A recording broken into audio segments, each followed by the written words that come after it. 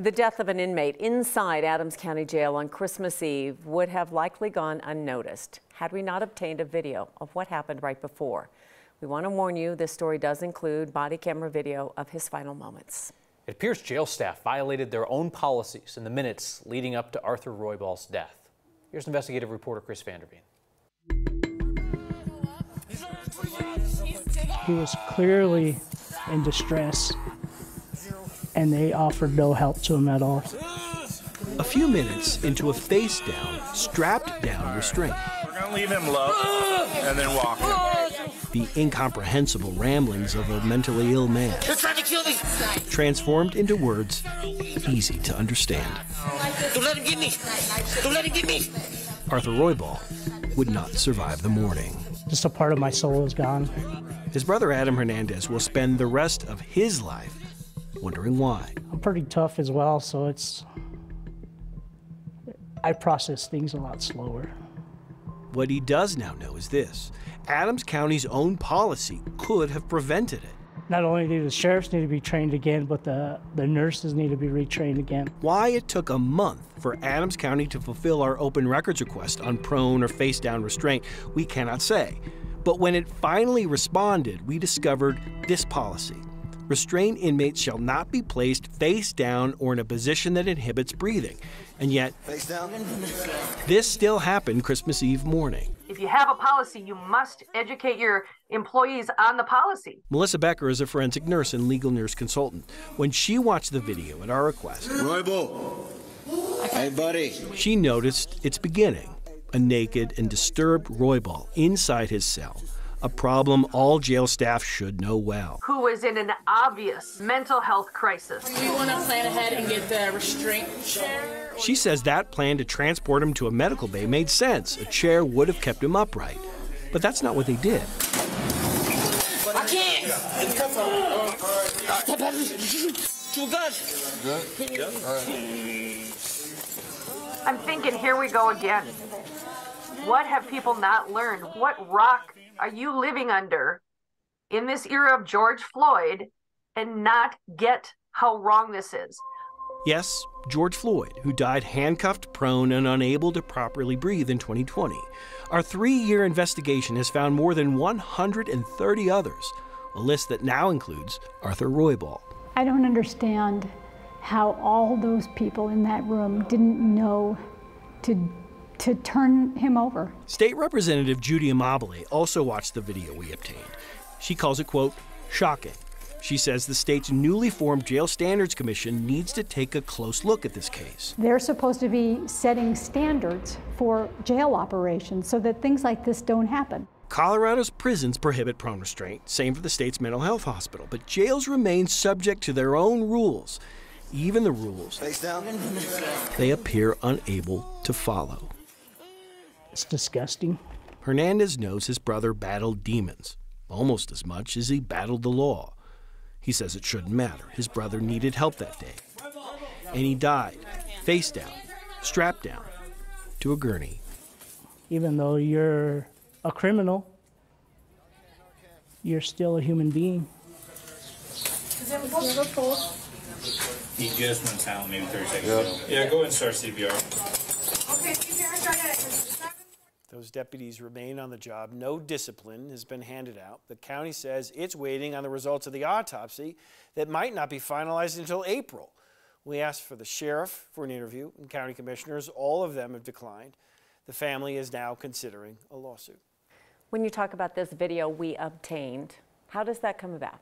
State law. State law changed a couple years ago in terms of getting body cameras and making them available to the public shortly thereafter. We would not see this body camera a month and a half after the death of Arthur Royball were it not for that state law change. And if it were not for that state law change, we might not see this body camera for 2 years. Wow. And I think in this piece, maybe so more than any of your others on this topic, you're starting to see the frustration start to bubble up in public safety and law enforcement circles of just like, why does this keep happening? Because again, we've known, we know better. This happened at the end of 2022. There have been years and years and years of this coverage. Why did this happen in 2022? Question. Is the question. Chris, thank you. That's right. All right, thank you. Extremely cold temperatures are here. It was a record cold morning at DIA. I think you probably figured that out. We reached a whopping negative 11 degrees, breaking the old daily record of negative 7. And it really hasn't warmed up much throughout the day. Denver is sitting at a measly 1 degree right now. In fact, the mountains are warmer than the metro area. Danielle Grant's going to be joining us in a bit to tell us when the warm-up begins. Denver school leaders are returning to conversations about possibly closing schools due to declining enrollment. This time around, they'll have a different process for decision-making and participation from the school communities. 9 News reporter Jennifer Meckles has been following this since they kicked the can down the road the first time, and now they're back where they started, Jenny. Here we are again. For starters, we now have a new list of 15 schools that they are talking about. I want to be very clear here. None of these are recommended for closure today. At tonight's school board meeting, we learned, though, just how bad some of the numbers are at these schools. Most of these 15 schools, by the way, were part of previous closure conversations. Everybody has less than 215 students. 3 are as bad as it gets, fewer than 120 students. And now that we are in school choice season, barely any kids enrolled for next year. Denver Discovery School, Math and Science Leadership Academy, and Fairview Elementary all have fewer than 10 kids signed up for their entry-level classes next year, either 6th grade coming in or kindergarten coming in, which is even less than the district projected. Clearly, we cannot function with those numbers. So what we will do is engage immediately with those communities to come up with solutions. And solutions can be another unification effort, meaning that will be my recommendation, or it can be something more creative. No kindergarten, no 6th grade, and that will be a slower way of the school ultimately closing. And that has not been decided. I want to make sure that that's clear, but those are the schools that we will immediately engage in. And that is the new part of the process here. Last fall, the school board voted down the superintendent's recommended closures, claiming his team did not engage with the community enough. So now Marrero says it's time to sit down and brainstorm with the families at those 3 smallest schools immediately.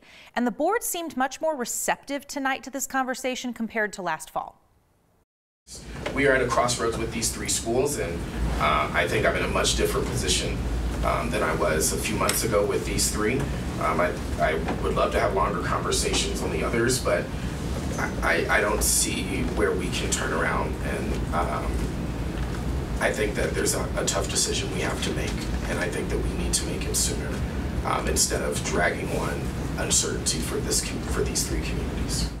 Closing schools is not a popular move, and the district was really careful to say tonight that nobody is on a closure list today. But guys, there really isn't a good solution here, and other districts, they're going through the same thing. And I'm sure, Jenny, that some of these school communities would say, well, you marked us for closure, so now that's why no families are choicing in here. But at the end of the day, I mean, how many families choicing in? Like less than 10 for the incoming classes on 3 of these schools, 6, 7, give or take. Yeah. So few kids in an incoming class. Not sustainable. All right, Jenny, thank you. A jury says Xcel Energy should pay millions to the family of a woman killed in an explosion at her retirement community. Back in 2018, contractors working at Heather Gardens in Aurora hit a gas line. A little more than an hour later, Carol Ross's townhome exploded. The 82-year-old died. Her family sued Xcel, which owned the gas line, and Comcast, whose contractors caused the explosion. They claimed Xcel was negligent for not dealing with the gas leak faster and not stepping in when crews hit the line in the weeks before. The attorney for the Ross family says today a jury awarded $32 million to the family. They think Xcel will be responsible for $3 million of that when the appeals are done. The district attorney in Arapahoe County is going to have to decide if an Aurora police officer should face charges for using force on the job. CBI investigated and handed it over to prosecutors today. Aurora police released body camera video of what happened. 9 News reporter Kelly Rieke took it to a use of force expert. From last August, body camera video shows an Aurora police officer walking a suspect out of a hospital. The man is handcuffed when the officer takes him to the ground. Stop resisting. Stop resisting. I didn't do anything. You did. You just tried to pull my arm. The reality is I didn't see anything wrong with what transpired. You see that he's got a wrist lock on him, and it's called the escort position. It's exactly right. Everything was perfect to the T. David Thomas was a police officer for decades, and he's now an expert on training and use of force in Florida. He's paying attention to this angle. When you literally can see the subject take his arm his arms and lock him out and push him till his arms stiffen completely up. Thomas believes the officer had no choice but to take the man to the ground. And when your hand is down there, we always teach officers not to grab people by the handcuffs, because what happens is suspects like to take and grate those cuffs, the chains of the cuffs together, and officers have lost their fingers. CBI finished its investigation, and now the district attorney will decide if the officer will face charges. I don't see how you do that. He had the right to take him to the ground. Now, this incident happened in mid-August of last year, but it wasn't reviewed until January, which is 5 months later. APD said one of the reasons was the Force Investigation Unit's caseload. The department said it's made some changes to avoid months-long delays of use of force investigations in the future. Let's take away some uncertainty for all involved. Kelly, thank you. And a deputy got an award for getting hurt as he shot a man at point-blank range in a school pickup line.